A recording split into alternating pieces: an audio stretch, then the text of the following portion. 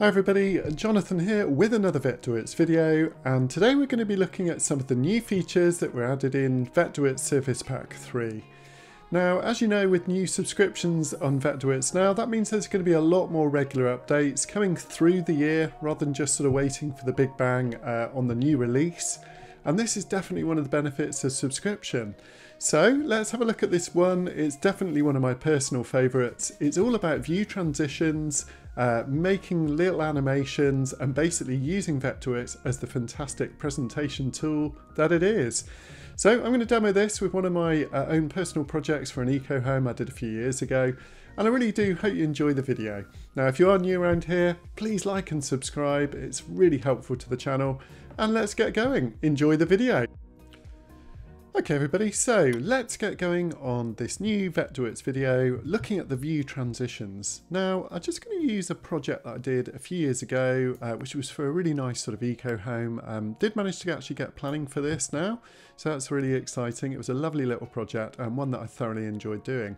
You can see it was a really kind of nice contemporary design, set on a kind of standalone, fairly flat site. But basically what we did was sort of do an interesting sort of form of the building, and it had a couple of stories that you can see here. If I actually turn off the top story here, basically you can see here's the site just on its own. And then, you know, let's turn on the building, which was referenced on. There's the roof as well. And you can see how it kind of stacked up quite nicely. Okay, so let's have a look at this first feature. So if I go up to my save views, you'll notice I've actually got 3 save views already. Okay, so I'll show you how I've created these in a moment. Basically, if I click onto these save views, you can see at the moment it just kind of spins between them fairly rapidly with a standard sort of animation that Vectorworks introduced. Now, previously, there was no way to control this animation unless you knew about something called scripting, which was a little bit beyond the sort of skills for the average user, I would say. Let's have a look at how nice and easy this is to now adjust. So we've got a couple of options. If we do want to, we can adjust this globally or we can do it locally. To begin with, let's adjust it globally. So on the Mac, if you do Command, that'll bring up your Vectorworks preferences. Or if you go to Tools, Options, there we go, Vectorworks preferences there. Okay, so what you're going to want to do is go through to the interactive section. Now there's a lot of nice sort of settings that you can adjust here on the interactive section, and if you do want to, just a little reminder that you can actually kind of adjust things like all the colours as well. So sometimes what I actually do is sort of set this up for different backgrounds, and things like the 3D views I make white rather than slightly bluey, and just adjust some of those settings. But that's nothing new. Okay, so what is new is this bit here. You'll notice the default transition time is simply 0.3 seconds at the moment. There's also a nice little drop down here for motion as well. And basically what we can do, if we want to slow down the transitions, let's say we go for like 3 seconds, we'll go for smooth, and we can have a look at some of these different options in a minute. We'll click OK. And basically when we go through to our save views now, you'll now notice we get a gorgeous, very smooth little transition animation as we go between those two views. So this already is actually looking really, really nice, sort of just giving me that nice sort of presentation capability. Now I'm going to pop back into the preferences one more time. Keen to show you what the decelerate and accelerate does. Let's start with decelerate, click OK, and let's go back to our save view here.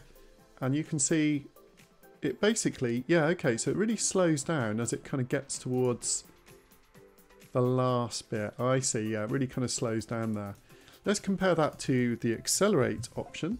So pop back into our preferences, Command on the Mac. Let's try the accelerate option, see if we can see a difference there. And another little tip, if I go down to my navigator, you'll see my save views down here, and I can just double click on those as well.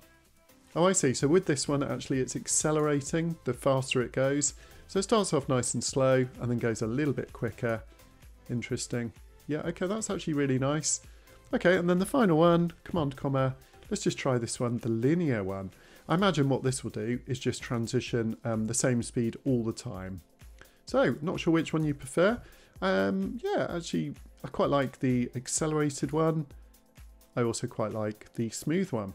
So, that's looking really great already. I'm going to go back to smooth. Okay, now one thing that you can also do, let's have a look at how we can actually set up a brand new view. Okay, so let's say that I want to transition to now a perspective view, which can look a bit more natural. So if I turn on normal perspective, okay, so I might need to just adjust my camera view a little bit now. That's pretty nice. And a great tool for this, by the way, is if you drag off the visualization palette, you really want to learn, let's just suppress that dialogue there, the dialogue for the Walkthrough tool. Well worth learning the shortcuts here, so Shift and U. So let's go Shift U for my Walkthrough tool, then we can get rid of that visualization palette. Just going to turn off the auto save for the rest of this session as well. Okay, so here we are in my settings here. So now basically with Shift and U, which is a bit of a stretch, I can actually use my moving around and almost animate in real time, to be honest. So that's very cool. And I'll show you the other controls here in a minute. But let's go ahead and set up a new save view. So new, let's call this V4. Okay, so as you can see, when I jump from a orthogonal view down to a perspective view, there is a bit of a jump. Okay, but all we need to do now is basically set up an additional perspective view. So let's kind of move forward the building a bit here. And let's right click, click new, let's do V5. Okay, let's go through a bit for forward. Let's do one more, V6. And maybe we'll spin around and kind of come back out a bit more and look at the kind of whole project as well. So that's nice. Let's do one more, let's call this V7. Okay, so what you're going to find is once I go from V4, it's very smooth, to V5, to the next one, again it's nice and smooth, to V6, a bit further forward, and then to V7, view 7, panning back out. So do bear that in mind, you can't transition from orthogonal views to perspective with the smooth transition, but that's fair enough. I'm not sure how to possibly calculate that. You can also do things like this. So let's put this into the top view. Okay, and let's zoom in a bit here. It's actually really nice. So I'm going to go for this one. Let's call this V8. Okay, and then I'm actually going to hit the U key, the C key rather, on my keyboard, and I'm just going to navigate in to my plan, and let's just pan that down a bit here, and let's just call this V9. Okay, and now what we'll do is we'll spin round to maybe the front of the building. So this is actually really useful. I'm going to click onto my pivot point here, anchor that onto the building so that I can kind of really kind of pivot around, get a nice sort of front view of that building just over the trees. And let's go to V10. Okay, so let's have a look at those last few views.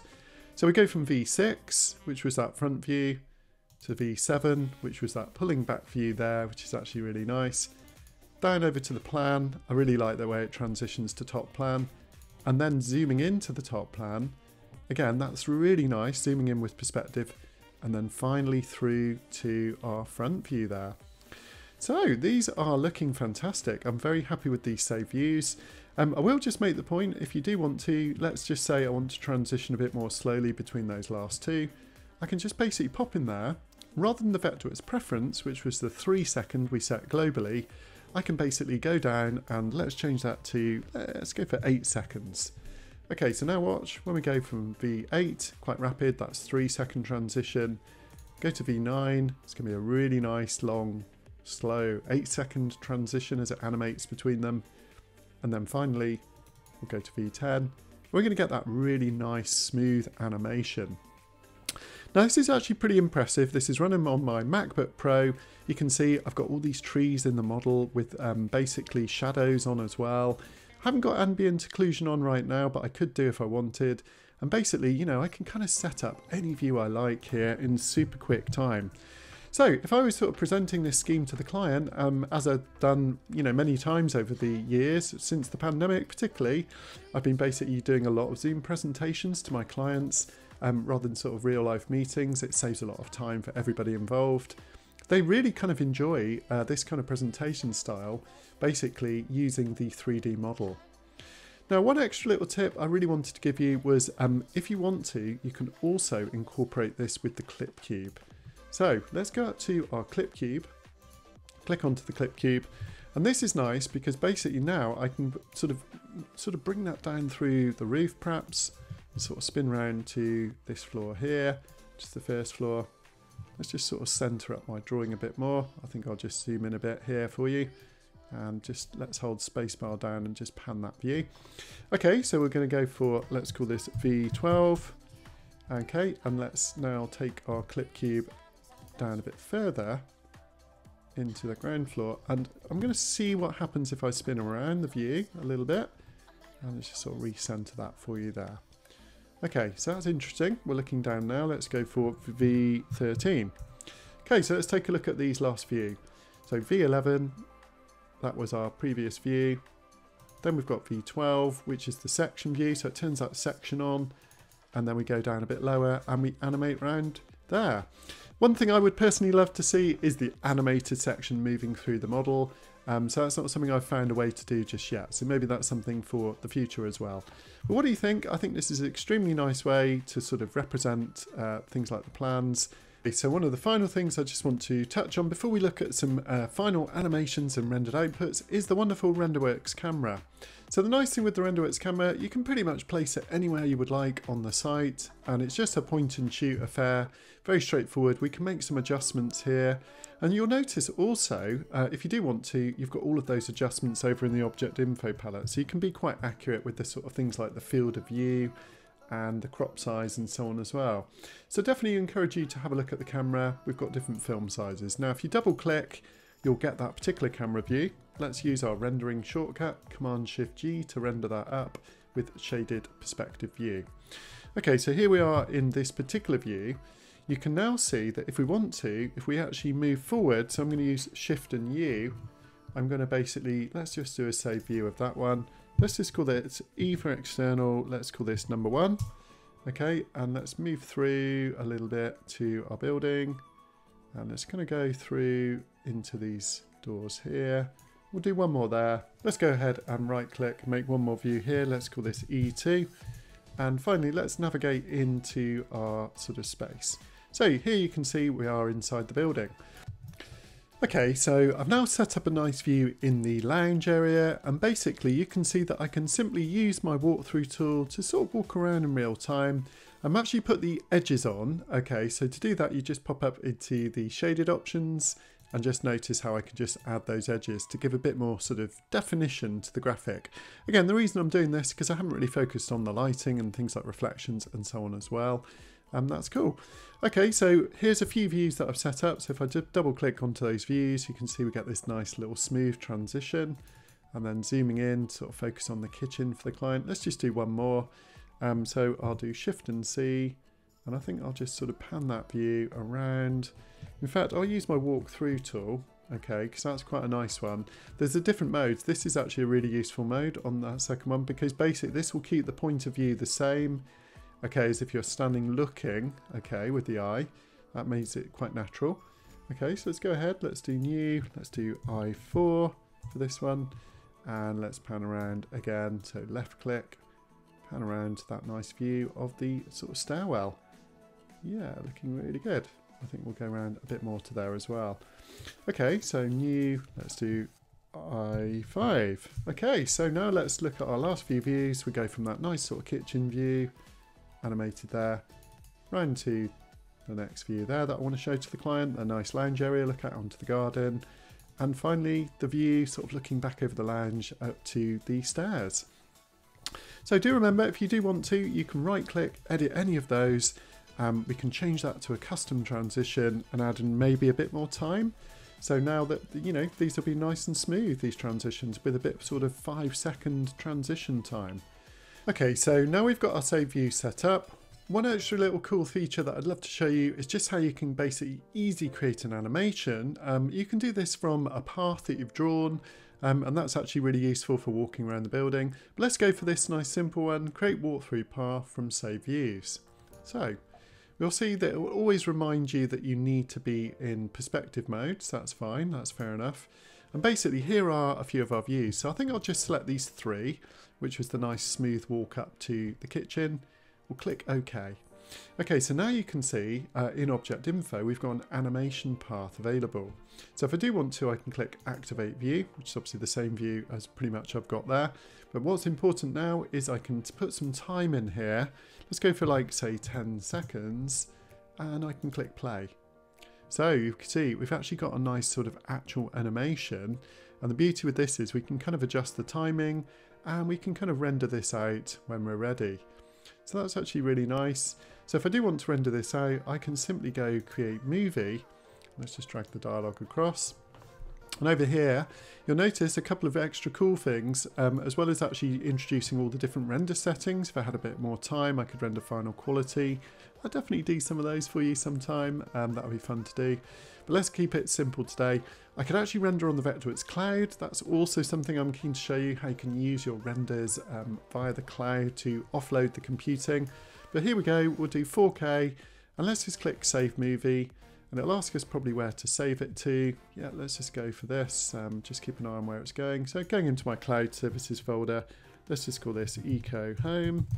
And basically, off we go. Now that will basically render out. It will be probably take a few moments to actually kind of render out all of those frames, but it'll be pretty zippy to be fair. And when I, able to, I'll look at this whole quality. You can see it's kind of going to start ripping through those in a second. And we'll come back and review this at the end of the video in a moment.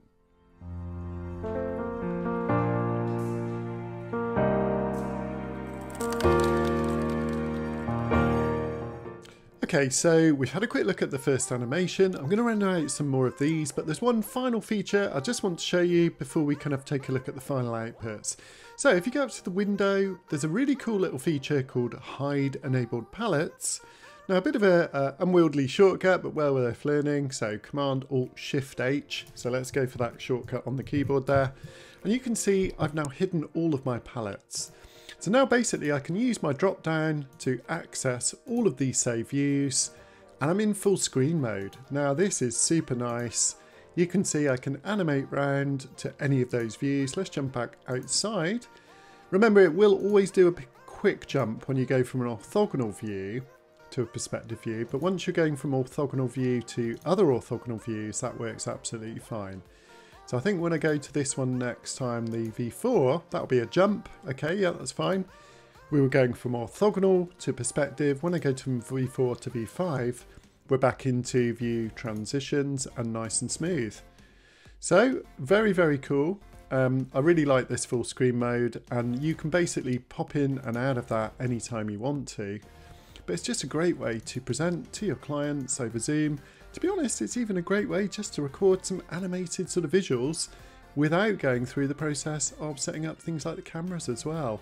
So what do you think, everybody? I hope you enjoyed this video. It's certainly been a fun one to make. So thanks for watching. I'll be making loads more videos soon. So make sure, if you are new around here, drop a like and subscribe, and I will see you in the next one. Thanks for watching, everybody. Bye-bye.